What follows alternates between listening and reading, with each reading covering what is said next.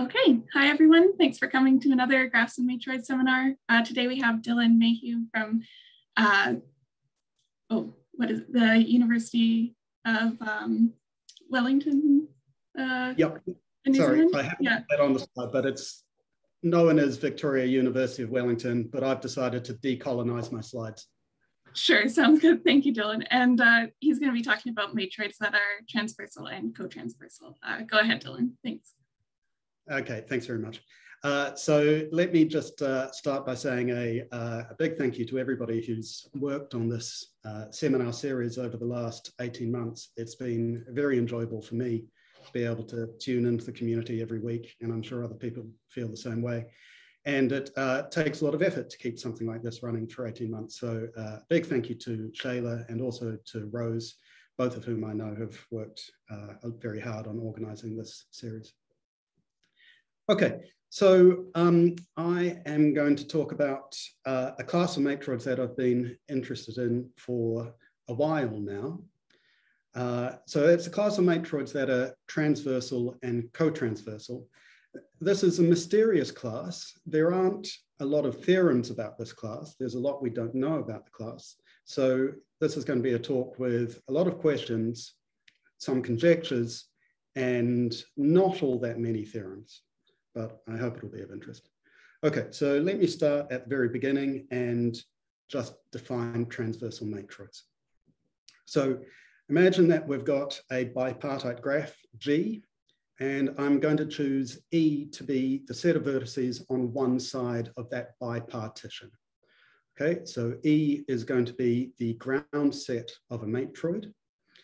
And now in order to define the matroid, I need to define something like the independent sets of that matroid.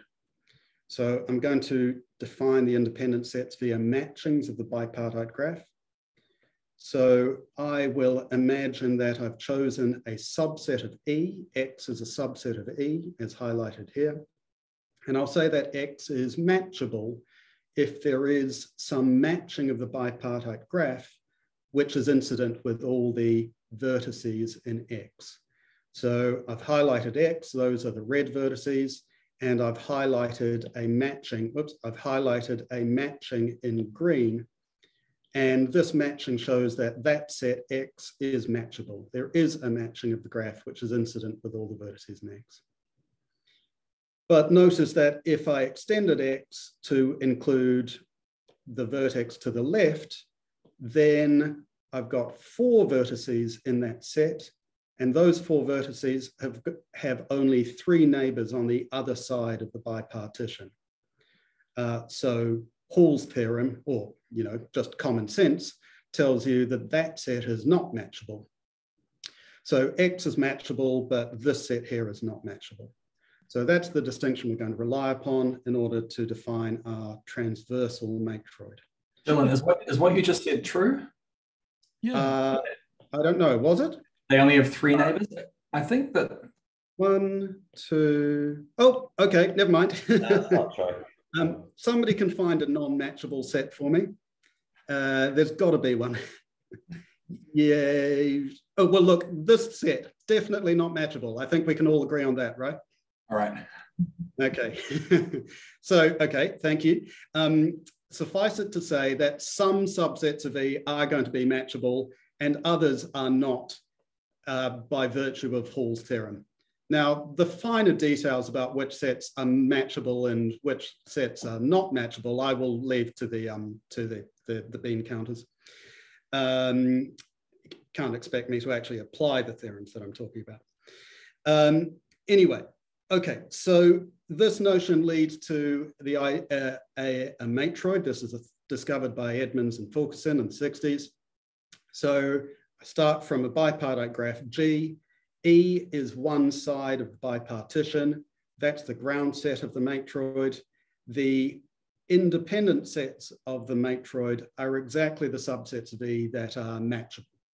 Okay, so this is indeed a matroid. Any matroid that arises in this way is transversal. Okay, so that is the definition of transversal matroids, but I'm going to talk about matroids using a kind of geometric perspective, which might be less familiar to some. So let me go over it in a bit of detail. Okay, so what does a transversal matroid look like geometrically? So the transversal matroids geometrically are exactly the matroids that you can draw by placing points freely onto the faces of a simplex. Okay, so there's a bunch of stuff I need to explain in there. Right, so what does a simplex look like? If I'm drawing a matroid in 2 dimensions, then a simplex is just going to be a triangle. So I can now draw my transversal matroid by placing elements freely onto the faces of that triangle. So the faces include the edges of the triangle. So I'll place elements freely onto the edges of the triangle. The faces include the entire 2-dimensional space. So I can put elements freely into the 2-dimensional plane. The faces include the corners, the vertices of the triangle. So I can place elements freely on those corners. Okay, now just a quick refresher on how geometric pictures of matroids work, if you're not familiar with that. The way to understand a picture like this is to think of the dots that I've drawn. Those are the elements of the ground set. And the bases of the matroid, which is to say the maximal independent sets, the bases are exactly the sets of cardinality 3 that are non-collinear. Okay, so for example, this set here is non-collinear. That is a basis of the matroid. This set here is collinear. That is not a basis of the matroid. So a set is independent in the matroid if and only if it is contained in a set of cardinality 3 that is non-collinear. And that idea extends to other dimensions as well. Okay, so I'm about to draw a matroid in 3-dimensional space. And in that case, the bases are exactly the sets of cardinality 4 that are non-coplanar. That's how to understand these geometric drawings. I've also said that I'm placing points as freely as possible on the faces of the simplex. So what I mean by that is that they are in general position. So I don't get collinearities such as that, such as the one I've highlighted there. The only collinearities, the only coplanarities, the only geometric dependencies are the ones that are forced by the faces of the simplex. So for example, these points are forced to be collinear by the faces of the simplex. That's what I mean by placing them as freely as possible. Okay, so if I were doing this in 3-dimensional space, I'd be placing points freely onto the edges of this tetrahedron. I'd be placing points freely in the 3-dimensional space. I'd be placing points freely onto the vertices of the tetrahedron. I'd be placing points freely onto, well, the faces of that tetrahedron, which is a little bit harder to draw. Okay, so that's a geometric understanding of how transversal matroids work. Right, now transversal matroids have been around for a while. They have been well studied, but there's something still a little mysterious about them. We know a lot less about transversal matroids than we do about, say, graphic matroids or matroids representable over a finite field.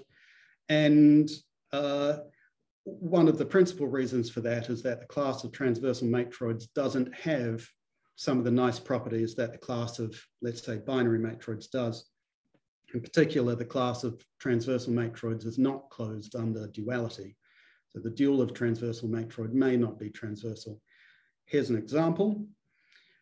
So this is a transversal matroid. I've placed those 6 elements freely onto the edges of a tetrahedron in 3-dimensional space. Okay, so what is this matroid? It's got 6 elements. The bases are all the sets of cardinality 4, except for that plane, and that plane. Okay, so that means that the basis complements are exactly the sets of cardinality 2, with the exception of this pair, and this pair.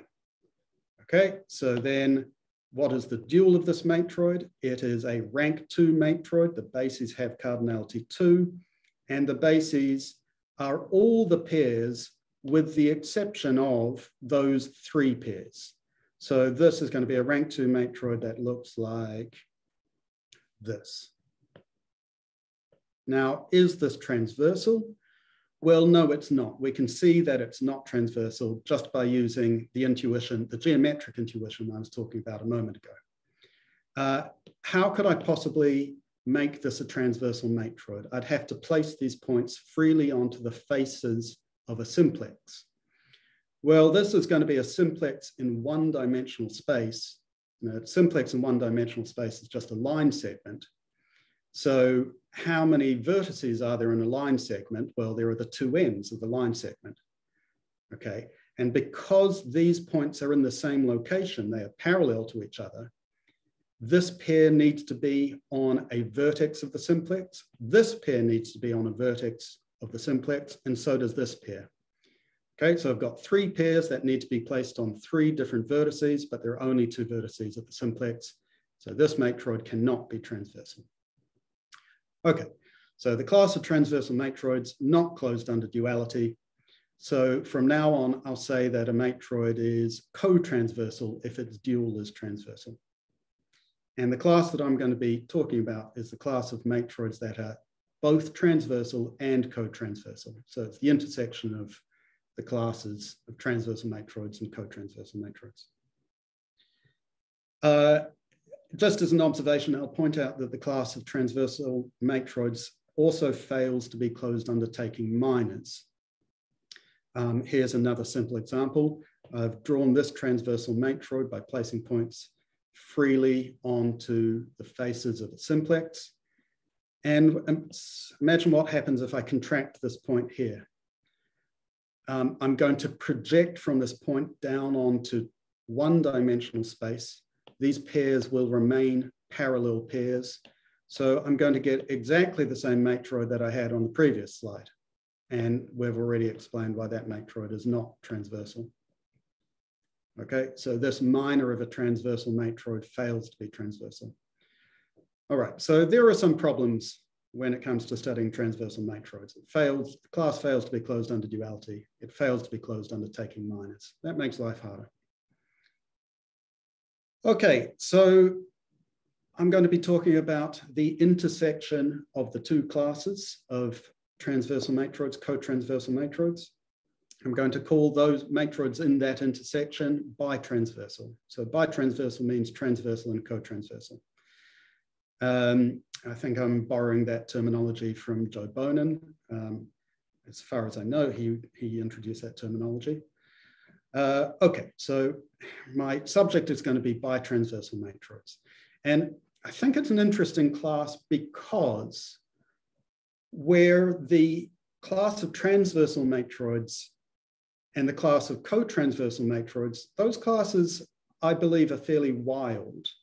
They are wild in the same kind of way that the class of real representable matroids is quite wild. Whereas the intersection of those 2 classes, the classes of bitransversal matroids, I think there are reasons to believe that that class should be tamer. It should behave a little bit more like, say, the class of binary matroids or the class of graphic matroids. Obviously, it's not an exact comparison. The class of bitransversal matroids is not closed under minors. So it can't be exactly like, familiar classes like the classes of binary matroids. But I think there are some qualitative ways in which the class of bitransversal matroids is tamer than the class of transversal matroids and cotransversal matroids. And that's what interests me. It's like trying to understand exactly where this class falls on the spectrum between tame behavior and wild behavior. Okay, so I'll try to explain why I've sort of arrived at this belief by talking about bitransversal matroids in a variety of different contexts. And I'm going to start by talking about decidable theories. Okay, so to understand decidable theories, we need to fix a logical language that is making statements about a class of mathematical objects. So a logical language, that means that it is a formal language, so it has formal syntactical rules. That means that you can always determine whether a string of symbols is a sentence in this language or not. There is no ambiguity about whether something is a legitimate sentence or not. And that logical language is capable of making statements about a class of mathematical objects, which could be, say, the class of natural numbers, or it could be a class of graphs, or it could be a class of matroids or any other type of mathematical object. Now, what does it mean for that class to have a decidable theory? What it means is that there is a theorem testing machine. Okay, so it means that there exists some finite procedure, which essentially means a Turing machine. So there is some finite procedure, a Turing machine. You can put any sentence in the language into that machine, and the machine will do its computation. It will halt, it will always halt in a finite amount of time, and it will give a yes or no answer. If it gives the answer yes, it means that that sentence is true for every object in the class. In other words, the sentence is a theorem for the class. If it gives the answer no, it means that there is at least one counterexample. So there is some object in the class that fails that sentence. Okay, so that's what decidability means. That having a decidable theorem means that there is, having a decidable theory means that there is a theorem testing machine. Now, this is a deeply surprising idea. The idea that a class might have a decidable theory goes against everything in 20th century mathematics and logic, right? So Gödel and Turing have told us that there are very sharp limits on the ability of computing machines to tell us things about mathematical truth. So post-Gödel, post-Turing, it is surprising that any non-trivial class could have a decidable theory. But that turns out to be the case. There are interesting classes which have decidable theories, which have theorem testing machines. Okay, so I can illustrate this with a theorem by Caesar. So this is Detlef Caesar in 1991. And Caesar was considering the theory of minor closed classes of graphs. Right, so his class of objects is a minor closed class of graphs, and his logical language was the monadic second order logic of graphs. I'm not going to say much about what that language is, just suffice it to say that the monadic second order logic of graphs has been extensively studied. It's got many attractive properties with respect to the theory of computation, and it is capable of expressing many natural properties of graphs. So the monadic second order logic of graphs is a natural language to consider in this context. Okay, so Caesar proved that a minor closed class of graphs has a decidable theory relative to this monadic second order language, if and only if the class has got bounded tree width. I think this is one of my favorite theorems. I think it's strikingly beautiful. I think the reason that I like it so much is that it is a bridge between the structural theory of discrete objects, graphs, and the theory of computation and the theory of logical languages. So it is sitting in the intersection of those three areas, and that intersection of areas is an intersection that I'm very fond of. I like it a lot. Caesar's theorem relies on the structural work of Robertson and Seymour in a very fundamental way. And so, very roughly speaking, what Robertson and Seymour tell us is that a minor closed class of graphs looks like a bunch of trees, or it looks like a bunch of grids. Okay, again, I emphasize that I'm speaking very, very roughly, but essentially, a minor closed class of graphs is tree-like or it's grid-like. Those are the two options that fall out of the Robertson-Seymour structure theory. And it turns out those are exactly the options that you need to have a decidable theory or an undecidable theory. If a class of graphs is tree-like, then the graphs can be processed with a tree automaton. That leads to a decidable theory. If the class of graphs is grid-like, those are exactly the structures that you need to encode the computation performed by a Turing machine. So you think of each row of the grid as representing the tape of the Turing machine. So each row represents the tape of the Turing machine at a given moment in time. And then as we move up the rows, we are moving forward in time. We are moving forward in the steps of the computation. So we can encode the entire evolution of that Turing machine tape into a grid, into a graph grid. If you can do that, then you can encode undecidable problems like the halting problem into this class of graphs. And then you lead to then you prove that you have an undecidable theorem. An undecidable theory. Okay, so Robertson and Seymour tell us that we have essentially two structures, trees or grids. Trees lead to decidable theories. Trees are exactly the structures that lead to decidable theories. Grids are exactly the structures that lead to undecidable theories. Now that is remarkable. I can't see any non-deep reason why the two outcomes from Robertson and Seymour should be exactly the outcomes that we need to encode either decidability or undecidability. It really is remarkable. I think it's one of those very rare occasions when the mathematical universe is actually kind to us for no obvious reason. And that almost never happens. For the most part, the mathematical universe enjoys torturing us. But in this instance, it seems to be kind to us and I don't see why it has to be kind to us.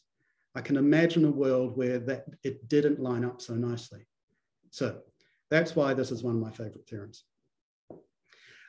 Caesar proved this for graphs, and then some years later, Peter Helene and Caesar proved a matroid version. So their theorem is concerned with matroids representable over a finite field, and they prove that a minor closed class of F representable matroids has a decidable theory in the monadic second order logic of matroids, if and only if that class has got bounded branch width. And where Caesar's original theory leaned on Robertson and Seymour's structure work, the theorem of Helene and Caesar relies on the structural work of Dillon, Herods, and Whittle. Okay, so that's an introduction to decidability. What tools do we have that we can apply to transversal matroids? Well, here's a theorem by myself and Darrell Funk and Mike Newman. I call this a theorem. It's actually really more of an observation. This is not difficult if you know something about undecidability of classes of graphs. Okay, so our observation is that if a class of matroids contains all rank 3 uniform matroids and it's closed under principal extensions, then it has an undecidable theory. Okay, so the reason this works is that, well, the rank 3 uniform matroids are just points placed freely in the plane. And principal extension means that you can take a flat of the matroid or a closed set of the matroid and then add a point freely onto it. So I might take the flat, the closed set, the line spanned by those 2 points and add a point freely onto that line. And then I'll repeat that. I'll take the line spanned by those 2 points, add a point freely onto that line. I keep on doing this. And the structure that I get looks a bit like a graph. I'm thinking of these points here as representing nodes of the graph. And these points here in the middle of the lines, they are somehow painting a picture of an edge. I'm encoding a binary relation with this picture. So by using this idea, I can paint a picture of all graphs, and that because the monadic second order theory of graphs is undecidable, this quickly leads to the observation that this class of matroids also has an undecidable theory. Is there a reason that you are saying contains all rank 3 uniform matroids? Couldn't you just say it contains U33? And then yes, you are correct. Yep. That would be another description. Yeah, because you can, of course, you can get all rank 3 uniform matroids starting from U33 and using principal extensions.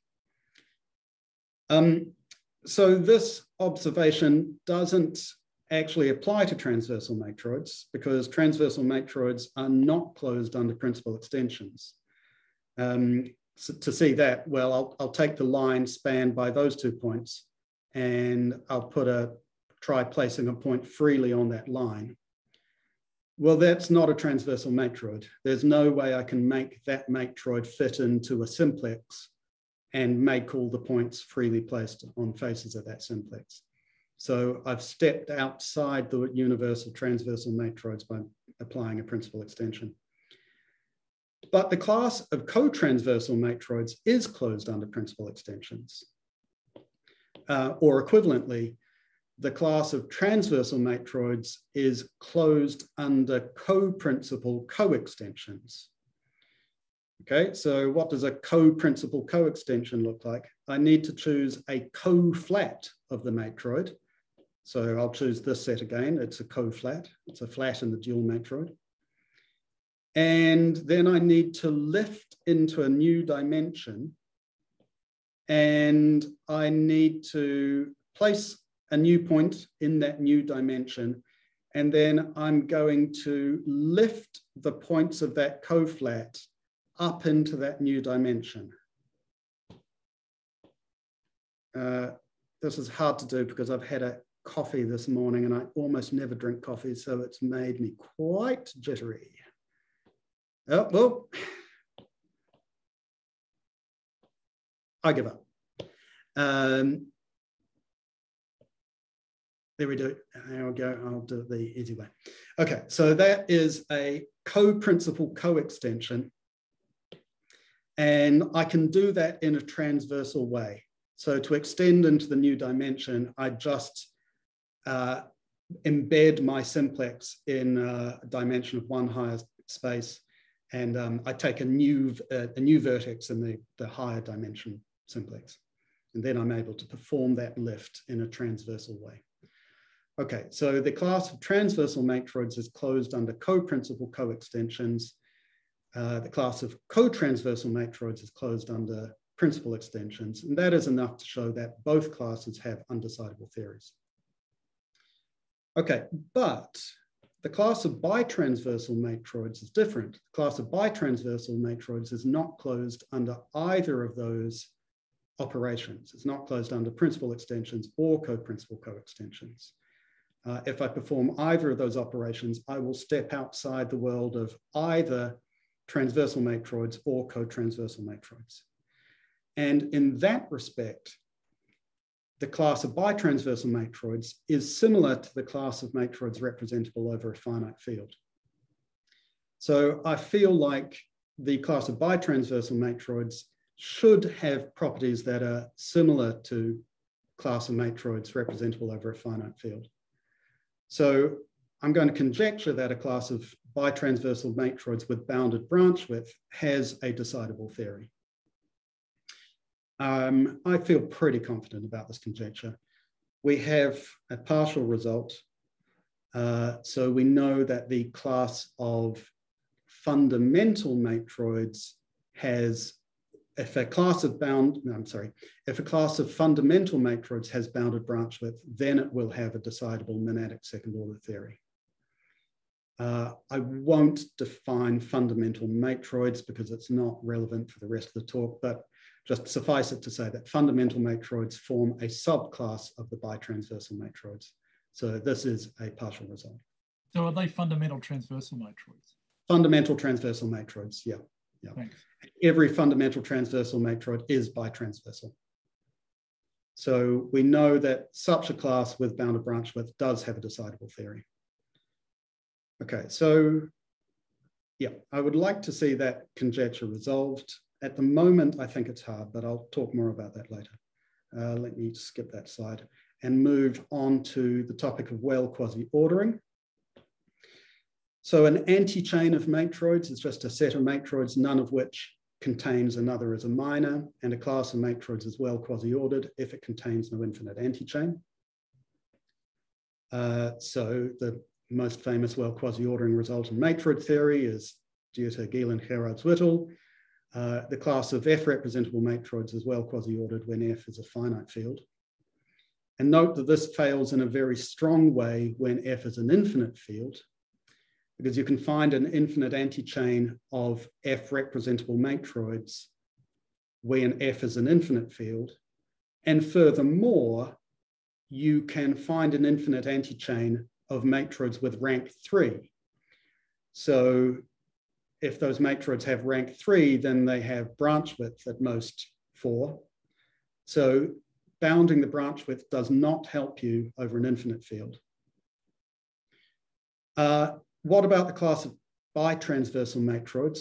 Well, that fails to be well quasi-ordered also because of this infinite antichain here. This notation maybe looks a little bit complicated, but it's actually quite a simple idea. You start with 2 circuits. So for example, this is a circuit of cardinality 3, geometrically represented. You take 2 such circuits, and then you truncate them down to rank equal to the size of the circuit. Truncation just means that you throw out all independent sets above a certain size. So I am just going to truncate down to the point where that direct sum of circuits now has rank equal to the cardinality of either one of the circuits. So this is the rank 3 member of that antichain. If I were to draw the rank 4 member of that infinite antichain, I would take 2 planes in 3-dimensional space, 2 planes of 4 elements each, and so forth. This is a well-known infinite antichain of matroids, and those matroids are bitransversal. So bitransversal matroids are not well quasi-ordered. In fact, I can say something further. Now I'm going to talk about the class of multipath matroids. So this is an attractive class of matroids discovered by Joe Bonin and Omer Jimenez in 2007. And multipath matroids are transversal matroids. So they are matroids with a bipartite graph presentation. And the idea is that the ground set of this transversal matroid can be arranged in a cyclic order, like so. And I want the neighborhoods of the other vertices in the bipartite graph. So these vertices here that are not part of the ground set, I want those neighborhoods to all be cyclic intervals in that ordering. And furthermore, I want those neighborhoods to form an antichain with respect to inclusion. So that means that no interval should contain any other interval. No neighborhood should contain any other neighborhood. If those conditions are satisfied, then the matroid is a multipath matroid. And what's attractive about this class is that it is closed under duality and it is closed under taking minors. So because it's closed under duality, that means that every multipath matroid is not only transversal, but it is also cotransversal. So multipath matroids are bitransversal. Okay, so this is an attractive class of bitransversal matroids that is closed under taking minors. And that infinite antichain that I was just talking about a moment ago, that consists of multipath matroids. Here is a multipath presentation of the matroid that I drew just a moment ago. This is a multipath presentation of that matroid in 3-dimensional space consisting of 2 planes of 4 elements. Okay, so not only does the class of bitransversal matroids fail to be well quasi-ordered, the class of multipath matroids fails to be well quasi-ordered. But we have this theorem by myself and my PhD student, Mina Maria Jose. Mina graduated last year. Our theorem says that if you take a class of multipath matroids with bounded branch width, that will be well quasi-ordered. And I think that should extend to all bitransversal matroids. I think that if you have a class of bitransversal matroids with bounded branch width, that should be well quasi-ordered. So there's a partial result towards that conjecture. Okay, let me move on to the topic of minor closed classes. The class of bitransversal matroids is not closed under minors. When you've got a class of matroids that's not closed under minors, you can move to a minor closed class in a couple of different ways. One approach is to just take all the matroids in that class and to take all of their minors. So look at that entire class. If we do that with bitransversal matroids, we get the class of gamoids. Gamoids have been around for a while, so we don't get anything new in that approach. But there's another approach you can take. You can just look at the largest minor closed class within your class. So let's do that with bitransversal matroids. We can ask, what is the largest minor closed class that consists solely of bitransversal matroids? And so that's equivalent to asking, what are the matroids that are bitransversal and which also have the property that all their minors are bitransversal? Okay, so I'll say that a matroid is strongly bitransversal if it is bitransversal, and so are all the minors of that matroid. And then the class of strongly bitransversal matroids is closed under minors by construction. And in fact, it is the largest minor closed class consisting of bitransversal matroids. So what I'm really asking here is a characterization of the strongly bitransversal matroids. Okay, well, do we know of any strongly bitransversal matroids? Yes, we do, because I just spoke about them a minute ago. I said that every multipath matroid, the class of multipath matroids is closed under minors. So every minor of a multipath matroid is multipath. And multipath matroids are bitransversal. So a multipath matroid is bitransversal, so are all its minors.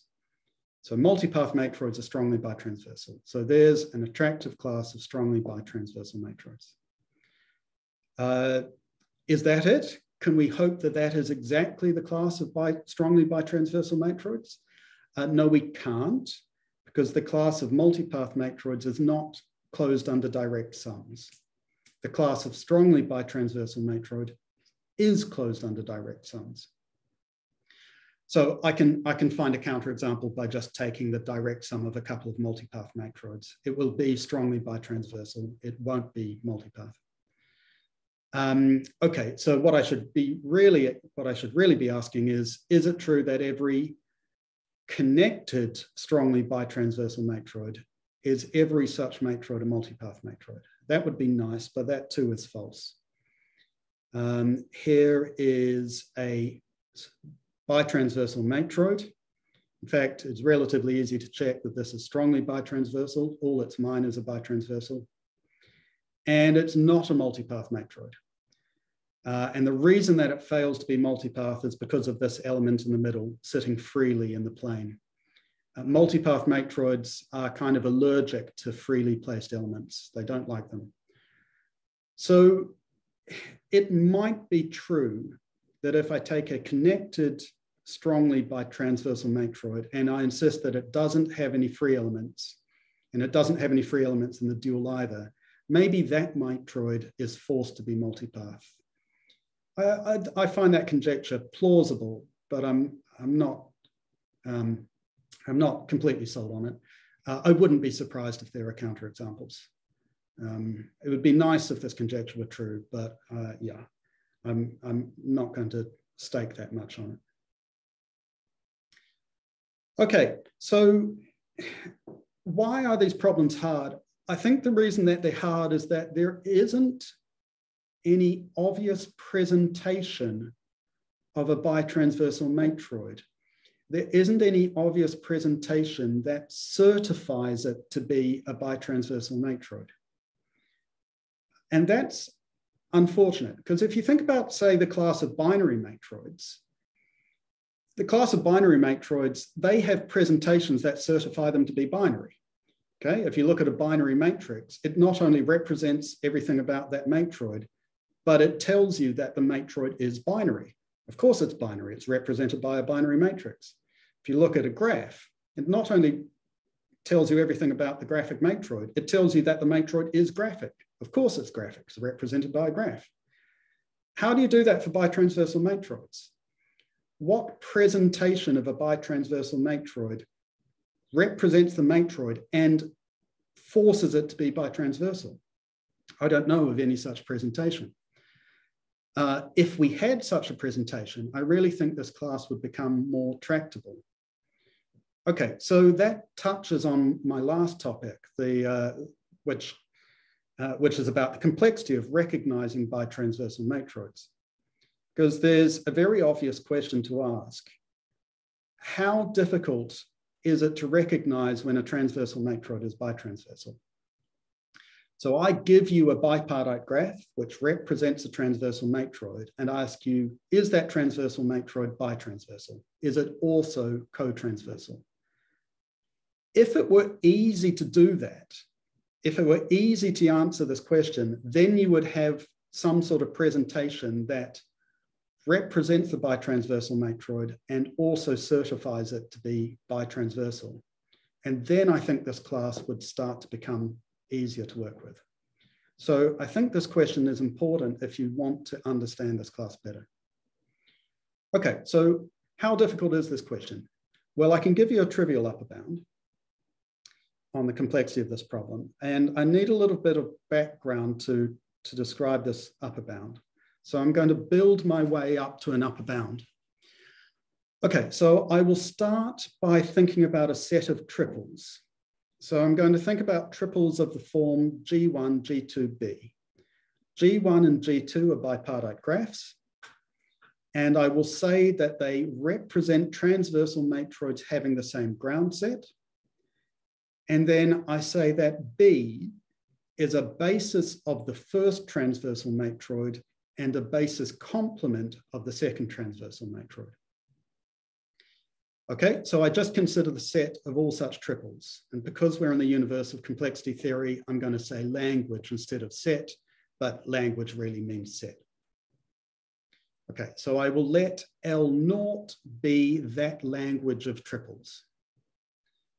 Now, my first observation is that this language is in P. This language can be recognized in polynomial time. What do I need to do to check that a triple is in this language? Well, I need to check that the two transversal matroids have the same ground set. That's immediate. And I need to check that B is a basis of the first matroid, a co-basis of the second. Well, that's easy as well. I can just use standard matching algorithms. So that can be done in polynomial time. So this is a polynomial time language. Okay, L0 is a polynomial time language. I just want you to keep that in your minds as we move on to the next language. We're going to move upwards. Okay, so my next language, L1, is a language consisting of pairs, G1, G2, where they are bipartite graphs and they represent transversal matroids having the same ground set. And furthermore, those transversal matroids are dual to each other. Okay. So now notice that if I have a pair in this language, then any choice of basis B of the first transversal matroid, if I extend that pair into a triple by adding B on the end, then I get a triple which is in L0. Okay, because any basis of the first transversal matroid will be a basis complement of the second transversal matroid. That's what duality means. Okay, so any choice of pair in L1 and any choice of basis B will extend that pair into a triple in L0. And I can represent that symbolically by saying that L1 is the language that I get by applying a universal quantifier to L0. L1 is a language in P, so that means that L1 is in the class of languages that I get by applying a universal quantifier to P. And that class of languages is known as Pi1, but it's better known as co-NP. So what I've really done here is I've given a complicated explanation of the fact that this language L1 is in co-NP. And that's actually pretty obvious if you think about it. Co-NP means the languages where it's easy for me to convince you that a pair is not in the language. So if you give me a pair which is not in L1, it's easy for me to convince you that it's not in L1, because all I need to do is give you a basis of one of those matroids that is not a basis complement of the other matroid. And such a pair will exist because these two matroids are not dual to each other. Okay, so what I've done here is I've demonstrated that L1 is a co-NP language. And so why have I done it in this complicated way? Because the reason that I've done it in this complicated way is I want to take another step upwards. Because the language we really care about is the language of bitransversal matroids. Okay, so I will let L2 be that language. So L2 just consists of bipartite graphs G1 representing bitransversal matroids. And notice that if G1 is in this language, so if G1 is representing a bitransversal matroid, then there exists some bipartite graph, G2, such that G1, G2 is in the language L1, okay? Because L1 is the language of pairs of bipartite graphs representing dual matroids. Okay, so being an L2 means you are bitransversal. That means that there exists some bipartite graph representing the dual matroid. So you can extend G1 to a pair G1, G2, which is in the language L1. Okay, I represent that symbolically by saying that L2 is the language that I get by applying an existential quantifier to L1. L1 is in the class of languages pi1. So L2 is in the class of languages that I get by applying the existential quantifier to pi1. And that class of languages is known as sigma 2. And now we have arrived at a trivial upper bound for the language of bitransversal graphs. It is in the class of languages sigma 2. So we've established ourselves in the polynomial hierarchy. So the polynomial hierarchy is a class of, it's a collection of complexity classes of languages. It starts at the base with the class of polynomial time languages. Above that, we have the familiar classes of NP and co-NP. And above them, we have the classes sigma 2 and pi2. So we have just placed the complexity of bitransversality in here, in sigma 2. So we've placed it above NP. So the difficulty of this problem is potentially harder than all the problems in NP, which makes it quite a hard problem. But is that the true picture? Is that actually the location of bitransversality? Does it really live up here? I don't think so. So this is work in progress by myself, Nick Brettel, George Drummond, Mina Maria Joes, and Jerry Toft.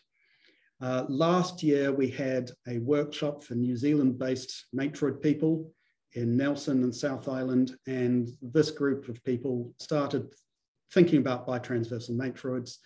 By the end of the week, we had settled on a conjecture, which turned out to be false, but we've improved that conjecture, which may be true. And if that conjecture is true, then it will put the complexity of this problem into NP.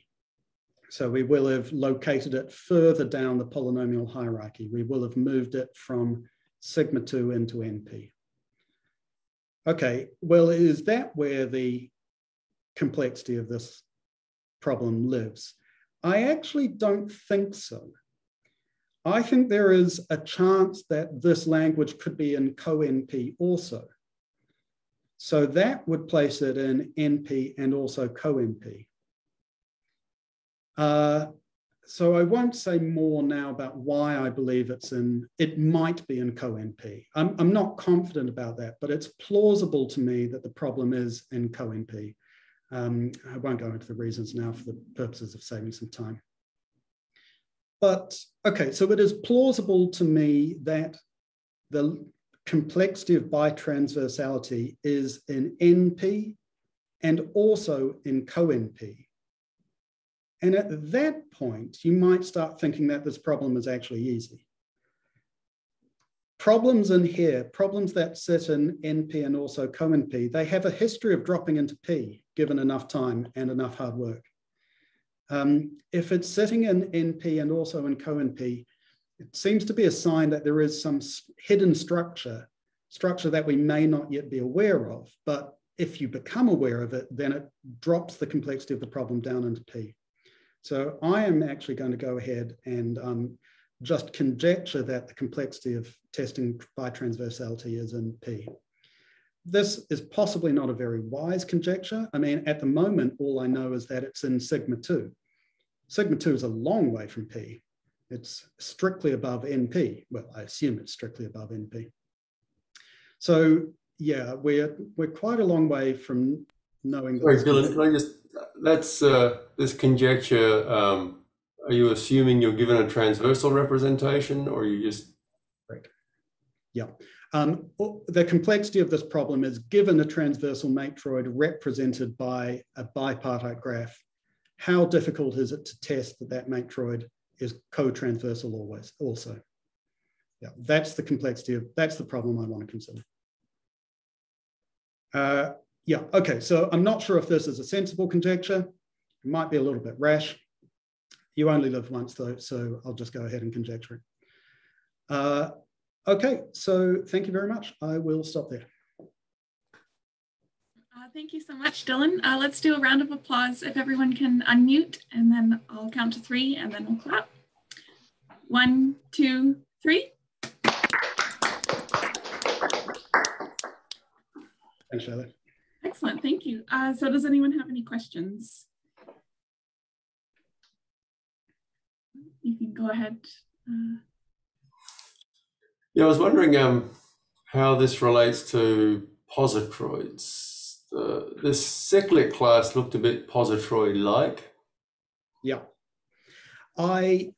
that's exactly what I asked Joe Bonin some years ago, and he told me the answer is no, they're not exactly the same. Positroids are gamoids, and they're gamoids that arise from directed graphs having a particular cyclic structure. So they are vertices, they're planar directed graphs, and you have the cycle around the outside, and you have a bunch of vertices in the middle of this planar graph. And there's some rule about arrow, I think maybe the graphs on the inside are allowed out degree 1 or something like that. And then the target vertices are that you need to link to in order to be independent. Those are exactly the vertices around the outside. So positroids are gamoids, but they don't line up exactly with the class of multipath matroids. I think I've got that correct. Right. And the other thing is that class, you can certify that something's not a positroid by using this theorem that describes its basis polytope, I think. Yeah. So I was wondering if that might be an approach to, these things have nice polytopes associated with them. Interesting idea, yeah. So, I mean, now that we're kind of off the clock, I'll say a little bit more about why I was thinking bitransversality might be in co-NP. To show that it's in co-NP, there needs to be a way of quickly convincing you that its dual is not transversal. How do I convince you that a matroid is not transversal? Well, I can use the Mason-Ingleton inequality.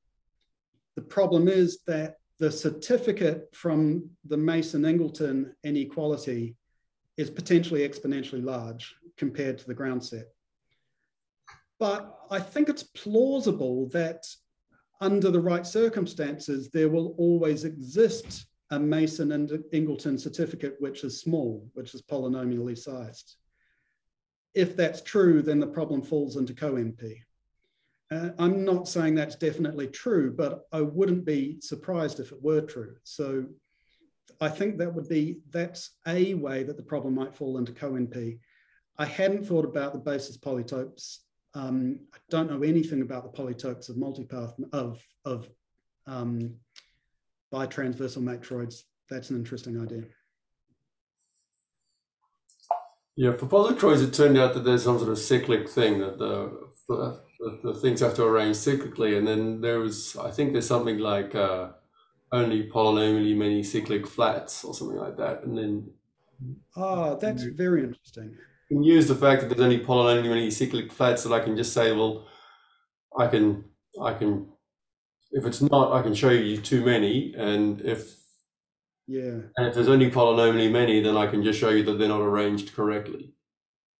That's really interesting, because I was thinking about that sort of approach just last week. And unfortunately, in a bitransversal matroid, you can still have exponentially many cyclic flats. But so that approach won't immediately work for bitransversal matroids. But I think if you can get some kind of control over how many cyclic flats are going to be in a Mason-Ingleton certificate, that's a strategy to try out. I don't really know how to proceed though. Yeah, Chair, now that I said it, I wasn't 100% sure there had to be two conditions. It wasn't just cyclic flats. There were polynomially many constraints in the basis polytope anyway. So that was and then those things corresponded to certain kinds of flats, but I think there were special kinds of cyclic flats. They weren't just arbitrary cyclic flats that gave you things. I should take a look at that work. That sounds like it will be very relevant. What do you know about transversal matroids that emit a given uniform minor as opposed to bounding the branch width? I don't know anything about that class. Because I mean, I would guess that if you have a transversal matroid emitting a uniform minor, then it should be something like a bicircular matroid. It should be quite structured, shouldn't it? Yeah, I mean, yeah, like bicircular matroids are certainly in that class, and they don't contain huge uniform minors. So whatever you can do for graphs will happen there. But it might be that if you emit a uniform minor and a bicircular minor, and you're not bicircular, then something happens. Yeah, I bet. It's funny that you're so optimistic about this class, and I think you've convinced me. But it contains all uniform matroids, which is a little bit alarming.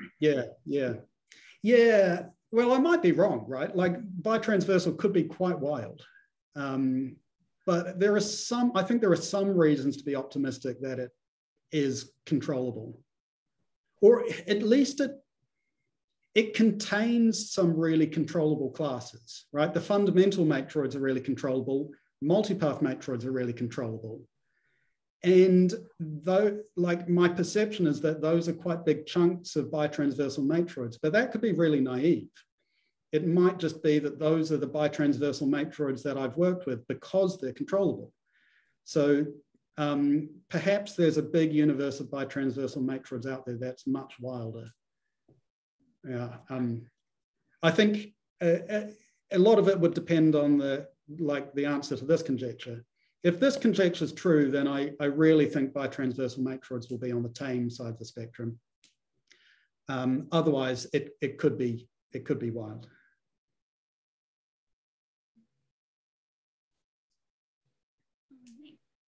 I'm going to go ahead and end the recording there. Thanks again, Dillon. Thanks everyone for coming.